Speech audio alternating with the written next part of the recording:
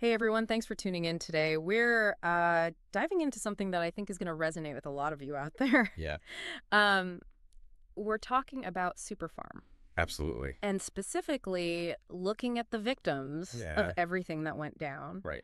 And it's some pretty intense stuff we've got. Yeah, it's Some pretty intense source material that we're looking at today. So, absolutely. And I think, it's one of those things where, we hear these stories and we see the headlines, right. um, but we often forget about the real people, Yeah, the actual individuals whose lives have been turned upside down because of this. exactly. And I think that's what we really want to focus on today is, putting names and faces to these stories to the extent that we can, Right.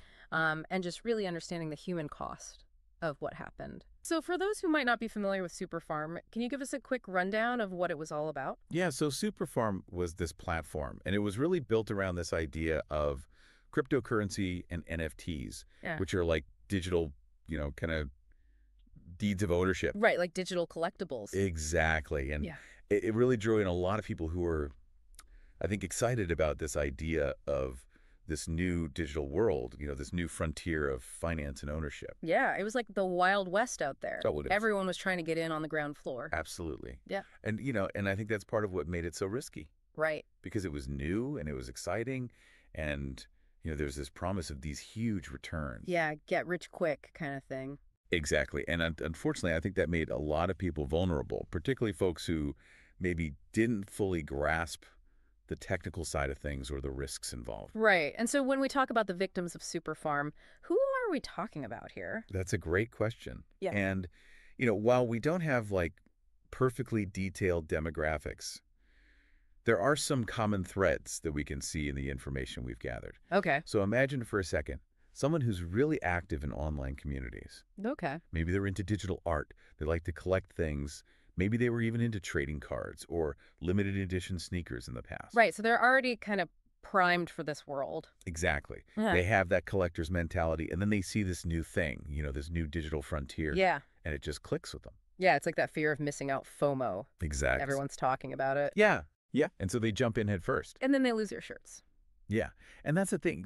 We talk about the victims, and obviously the financial losses are huge. Right. But I think it's important to remember the emotional and psychological toll this took on people, too. Oh, absolutely. I mean, imagine pouring your savings into something you believe in. Yeah, you think it's safe. Exactly. You've done your research, or you think you have, and then overnight, it's just gone. Yeah, it's devastating. It's like this total betrayal of trust, and that can be incredibly damaging. Absolutely. And it makes you wonder, right? Like, has something like this ever happened to you? Yeah. Maybe not on the same scale, but have you ever, put your trust in something online or invested in something that just went belly up? Right. I mean, it's a question we're thinking about because it happens more than we'd like to admit. Absolutely. And it really highlights the importance of doing your due diligence. Really understanding what you're getting into before you invest your time or money. Absolutely. And being wary of anything that sounds too good to be true. Exactly. Because if it sounds too good to be true, it probably is. So where do we go from here? Well, I think the biggest takeaway from all of this is awareness. The more informed we are, the better equipped we'll be to navigate these complex digital spaces. Absolutely. And to protect ourselves. Exactly. Any final thoughts for our listeners before we wrap up?